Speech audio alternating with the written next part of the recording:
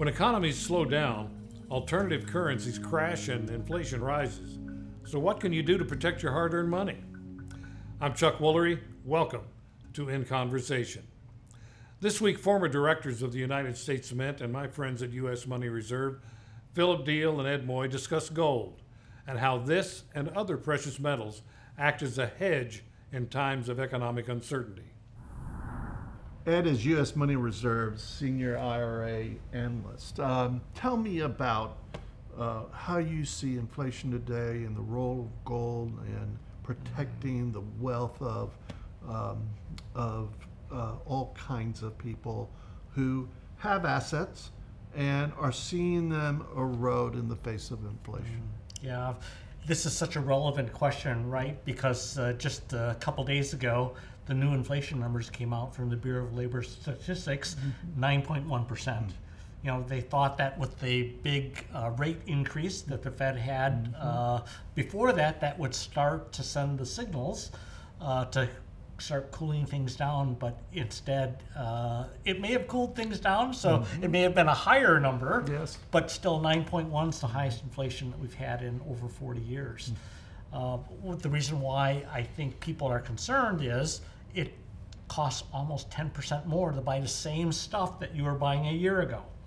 And for people who have retirement, that erodes the buying power of the money that you have been saving toward retirement. So I think there's been a rush on the non-IRA side to get into gold because gold has been a traditional safe haven asset.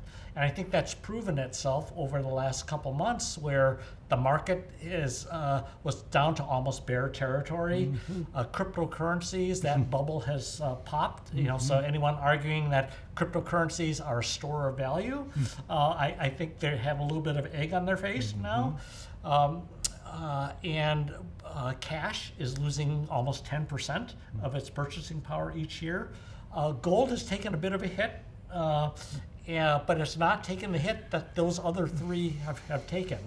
And at the same time, when you look at gold in the long term, this type of economic uncertainty and volatility plays really well toward gold, and gold performs well over a long period of time, which I think that's one reason why people need to think about diversifying their retirement savings into a precious metal IRA. You know, this time right now, where gold as of today has decreased in value probably about 7%, and you compare that against what has happened, you know, all in the stock markets and bond markets, crypto, and so it's, as you said, it's demonstrating its store of value. But the way I see, and the theory I have about what is happening, is that if you look at 2008 and the financial crisis, when values of all kinds of assets were decreasing, gold fell in sympathy, not as fast like today, but it fell in sympathy. And then after a short period of time, it really skyrocketed. There was a big increase over the course of the next 3 years, 4 years.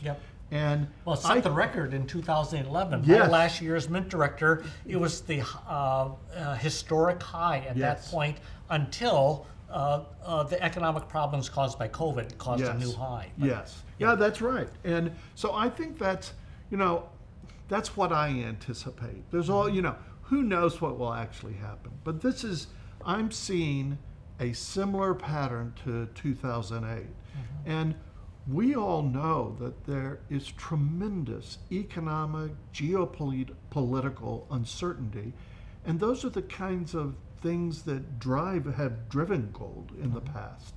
And so that's my expectation. And you know, the financial advice is always to buy on the dip. And that's where I believe we are. So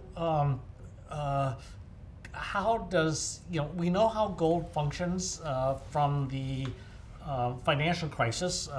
You know, it went down in sympathy and then set a new record. But inflation wasn't in that picture. So just given your insights on the Senate banking as well as Treasury Department and then the Mint. When you add inflation to the equation, what happens to gold? Well, that's with economic uncertainty and certainly high inflation as part of that picture, and geopolitical instability. All of those are traditionally related to higher and rising gold prices. So I think that's just another factor that is setting the stage for a gold rally. But even now, gold is playing its traditional role.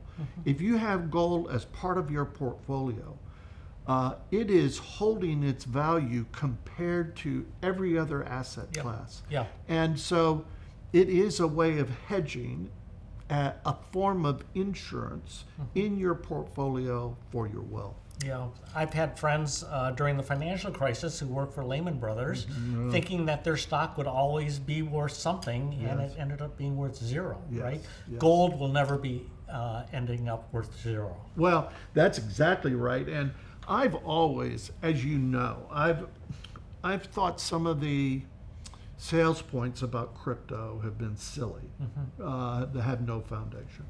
And the idea that crypto was a competitor with gold never made any sense.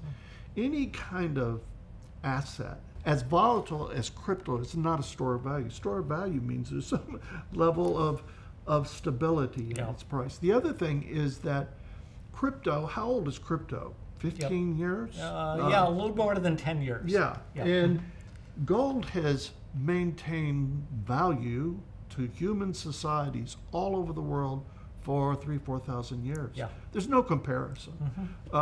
So, you know, and I think with other assets as well, gold has that long tradition of humanity's faith in it as a form of insurance, not only of their wealth, but their physical and their family's physical well-being.